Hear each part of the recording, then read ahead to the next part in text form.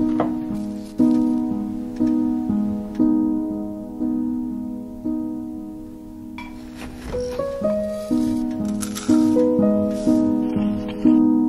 it's Ruby and welcome back to another university vlog.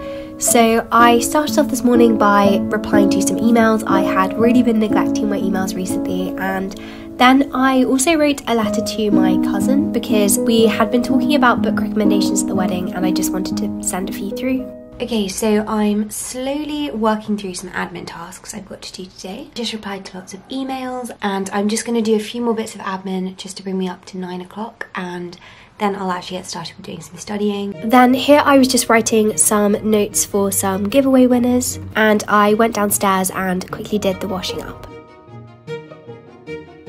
Then I just popped outside for a short walk. I went on like a 20-minute walk and posted that letter that I'd written. It was a really beautiful day, and I do love starting my day by just walking. If I do this in the morning, I always feel better for it and have been neglecting it whilst being back at university.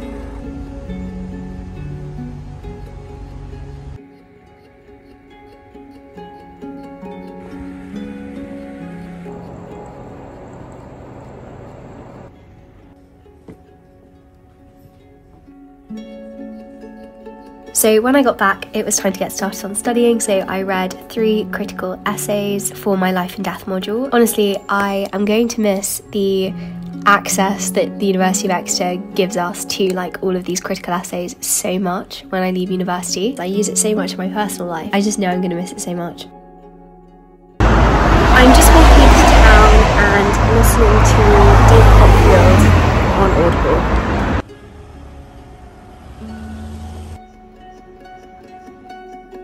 The first stop was the post office to post the packages for some giveaway winners, and after that I headed to the library. I just wanted to change up my study location a bit and study somewhere different, so I set up base here and I read one essay that I had been set for my life and death module again. This was another essay on the Mother's Blessing, which I spoke to you about in yesterday's vlog or the one the day before. This essay was just situating the Mother's Blessing in the context of other miscellanies. The overall genre of this is the maternal legacy, which will be written for children and provide instruction, moral instruction, and they were often written like catechisms, so a catechism meaning like kind of predominantly Christian question and answer format. It gave some really interesting context about the Geneva Bible, and there was a lot on catechisms as well. I really love looking at texts as material objects, and this essay was definitely starting to encourage that, which I really liked. I didn't stay in the library for too long though, because honestly I was getting quite tired, so I was only there for about 45 minutes. And I did have a quick browse of the books, but I didn't get anything out, though I did request for a book to be reserved for me because there was one I did want to read.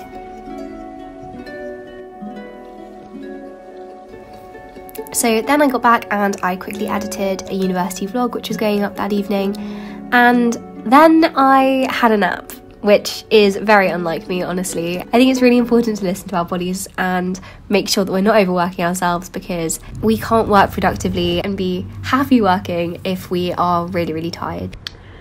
I just had a nap, and I can't even tell you the last time I had a nap, but I've just been feeling really tired since the wedding the other day, and I couldn't really concentrate on anything, so I took a nap at, I think it was 4, and now it's 7, so I also did lose my voice at the wedding. If you can't tell, you'll be able to tell like in yesterday's vlog too that I lost my voice at the wedding. I also sat in bed for a little bit after waking up and did 2.5 critical essays for my life and death module, the ones that I started doing in the library, and they're all done now. I need to write up the notes on those, but I've made headway, which is good, but it's nearly 7, so I think I might quickly write those up before dinner. I don't know. Also, can you see that tree? It's turning orange. So yes, in the evening, we prepared some oats for overnight oats the next morning. We made some dinner. It was like this Mexican-inspired bowl. Feel the unsubscribers. Look at this. Okay, so Blakey's convinced you're going to unsubscribe when you see my bowl. It's got peas in it.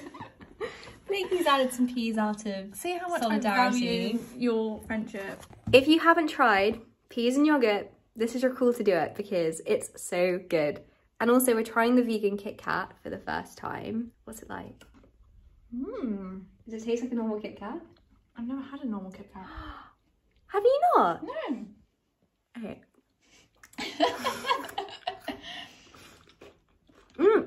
I don't know why it's the bad vegan chocolate. I don't know. It's like it's just too much chocolate, not enough biscuit. Yeah. I'm more of a chocolate finger girl. I don't think the chocolate's very good though. I think it's very like advent calendar-y. Oh yeah. You know? As opposed to being like good chocolate. But then again, it's Kit Kat like. Yeah, but Kit Kat chocolate is usually better, I think. I mean, it's okay. As with before, I ended that vlog so abruptly, and I'm really sorry at how just convoluted this whole video is, but hopefully you enjoyed watching it. Before I round off today's video, I'm just going to answer a question. As I said, I'm going to try and answer a question in every video. Also, yes, I do have a sore throat, but I have been doing COVID tests regularly. It's not coronavirus. So someone's asked, do you organise your studying throughout the day/week in a detailed way? I do like using daily timetables. If I have a lot of tasks on, I will create a daily timetable. I use this timetable sheet thing. This is actually a pumpkin productivity one, which is going to be released soon, which is really exciting. I've been using it a lot recently. So I'm a big fan of daily timetabling when I know that I have a lot to get done, because I mean, Parkinson's law, I know I've spoken about this before on my channel, but Parkinson's law states that a task will elongate to fill the length of time that you give it. So by giving myself time constraints during the day, I can make sure I'm more productive and I can get more out of that time. I find that it gives me more flexibility, ironically, and it gives me more free time if I'm really, really stringent with how I spend my time when I'm studying. So yes, I use a daily timetable. On a weekly basis, I will create a weekly timetable for myself as the term goes on, but it's just too early in the term to be able to say that. I'd say like probably third week of term, maybe halfway through next week, I will have enough experience with like the material I need to be doing every single week, like how much reading I need to do, critical reading, like study group tasks, etc.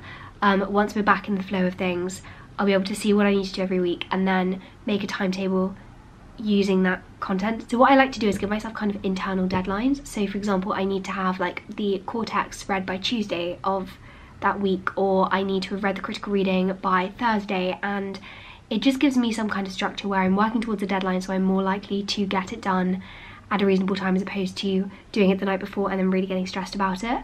I think setting internal deadlines for ourselves can be really, really useful. I'll answer one more question. Do you struggle with the amount of workload you get? Honestly, third year workload has so far been more than I was expecting. It's not unreasonable and it's not unmanageable, but it's just more than second year and quite noticeably so. But kind of I think with degrees, like kind of with any kind of studying, you can bring as much as you want to the task. Like with English, we're studying one text for a week, like 1 week, and it will be a huge text with so much criticism on it. And so if you find it really interesting and you want to do loads of work, like there is a lot that you can do, there is a lot you can learn. The amount that I'll do for each text just will depend on how much I find it interesting. A lot of the work that I do, I kind of give myself, it's not like set work, because I want to be making the most out of my degree and my time at university. Yeah, like sometimes I do get overwhelmed by the amount of stuff I want myself to do, but realistically I know that I just need to take a step back sometimes and think like, what do I actually need to do?